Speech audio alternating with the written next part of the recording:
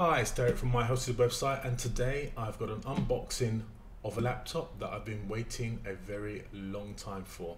We're going to take a look at it now. Okay, so the laptop in this box is called a Clevo N130BU. Otherwise known as the System76 GalagoPro, which launched in April. Long story behind this, but you'll see as I unbox. You know, if you've been looking for a Linux laptop that you can install Linux on without any issues, driver problems, something that's really light. This is a 13-inch laptop, latest Kaby Lake CPU, then this is something to consider. So let's open this up and let's see what this looks like. Now this has just been delivered via Correos today. I'm in Spain here. I ordered this from a company called rjtech.com on the 9th of May, and today is the 25th. I'm only just receiving this laptop. Not RJTech's fault. The laptop got from the US to Spain in 4 days. The laptop has been sitting in customs since the 9th of May. Note to self, do not order anything from the United States to Spain via Correos because it takes forever and a day. I had to pay taxes, obviously. I paid the taxes, and they've only just delivered it today. Anyway, long story, but it's here. So that's the outer box. This is the box it comes in, very unassuming box. I do believe that manufacturers who are reselling this machine, like Exotic PC, might have their own branding boxing. I think a company in Germany called Tuxedo Computers, they send out their machines in this similar box, I do believe. I think, or maybe they have their own branded boxes now, I'm not sure. But anyway, this is the box it comes in, very unassuming. Let's just open it up here and take the machine out.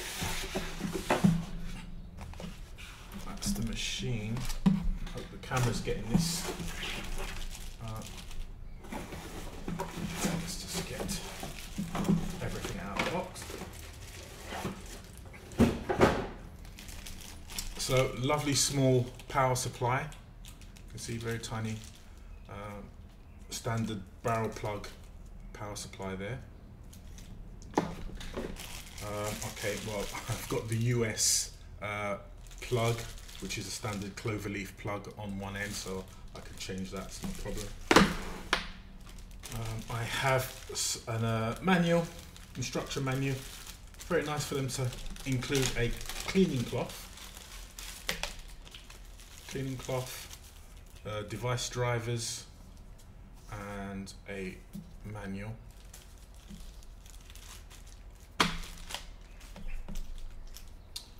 And this is possibly some sort of maybe for hard drive internal.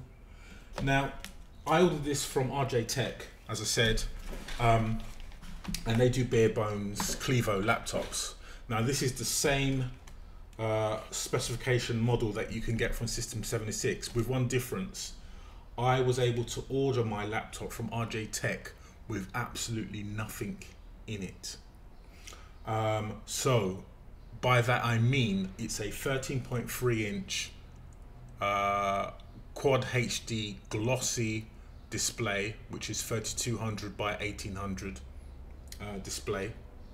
It's a high resolution display. It has the Intel integrated HD 620 graphics card. It also has the i7, this is the i7 version, i7 7500U dual core processor, 2.7 gigahertz. Now it has no memory in it. There's no hard drives. You can fit an M.2 SSD and a 2.5-inch SSD drive in there, of which I have both here, which is why I wanted a supplier where I could just order how I wanted it. I've got 16 gigs of DDR4 memory here to put into the machine, some HyperX memory, which I already had, so I thought why waste money getting a machine pre-populated with memory when I have it here. So I've got memory here. I also have a 1 terabyte SSD to put into this, and I also have a Samsung Evo 500 gig 2.5-inch SSD if I want to put that in as well. So I've got plenty of storage to go into this machine. The one mistake I did make though was that I should have ordered it with the Wi-Fi adapter card, and I didn't. So I think I've got an M.2 SSD, Wi-Fi card hanging around, so I can put an Intel Wi-Fi card, or Broadcom is which I'm going to try and get hold of one of those at a later date. But for the moment, this video is just a quick unboxing of the machine. So let's just get to the machine, and this is what it looks like. So you have, hopefully the camera can see this. I'll just get the camera in a little bit better here. So you can see this is the base of the machine. As you can see on there, it says, I'll spin it around to the camera. You can see hopefully you can see the details, the model. Don't know if you can get that. Sorry about this. I'm using my Logitech camera here, webcam. Anyway, that's the machine. The front. It is very light. It is very light. Let's just get all of this off the table. Very light machine. Here's the keyboard. That feels a bit better than previous keyboards. I have had the original Galago Ultra, which had a major issue with the keyboard when that was released some years ago. This feels a lot better, and better than I thought it would actually be, and that was one of the concerns I did have about this machine. Build quality this is probably the best built Clevo I've seen. Now I had a System7. If you go through my videos on YouTube, you'll see that I've done a video on the actual System76 Clevo. Oryx Pro. Which I sent back because it was just too big. I wanted something under 2 kilos that I could carry around, which would replace my MacBook Pro. I've since sold my MacBook Pro and my MacBook Air. I've temporarily had Lenovo Carbon X1, which I can show you here, which I'm going to compare this machine to in another video. This is really good. I'm quite impressed by the build quality, I've got to say. As I said, one of the reasons I went for this over the System76 version, for me it's the same hardware. I get to customize it as I want, because I wanted it just a bit with no memory, no nothing in it, because I've got all of the components here, which will save me money. And for this spec, cost me $749. And that was including, altogether it cost me $930, including shipping to Spain. So if you're in the US, obviously shipping's going to be a lot cheaper for you, and taxes, etc. But I thought this was really good, because I wanted a machine with no branding on it, nice and clean. There's no company stickers or emblazoned branding anywhere, which is what I wanted. And I've got pretty much the same spec. Obviously I can't power it up now because there's no memory, there's no hard drive in the machine. So in the next video I'm going to install an OS, and leave in the comments below if you want me to try any particular Linux distribution on here. I'm happy to put it on while I've got the machine in this state before I set up my my preferred distro on here and get running with it. But out of the box, it's beautiful. I mean, let's quickly just go over the machine and have a look at the ports. So on the left hand side of the machine, you've got let's try and get this camera angle right. You can see here you have the separate headphone and microphone jack, which is good. The actual power button is on the side, which is unusual. which is unusual. One USB 3 port is on this side of the machine. You can see here, oh God, I'm really struggling with this camera angle. Here we go. Right, so as you can see, we have the USB port here, USB 3 port here.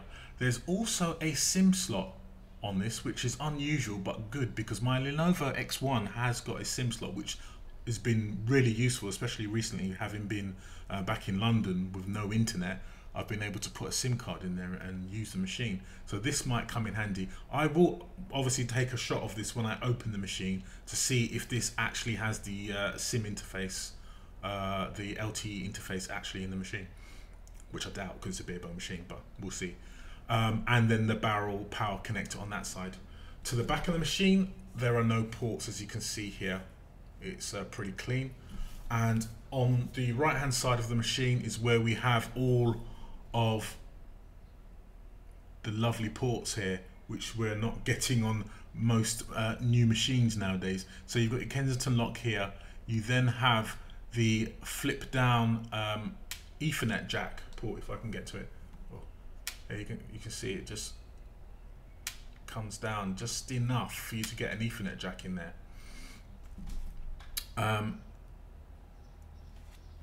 Let's get this back in focus.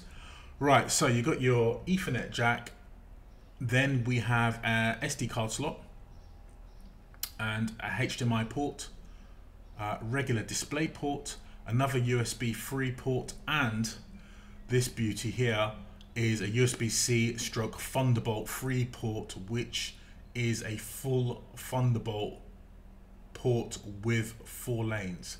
So you'll get the full benefit and speed, a full 40 gigabits per second connection to this with the right device connected, or hopefully in the future external graphics cards. So that'll be interesting to see how that's going to work.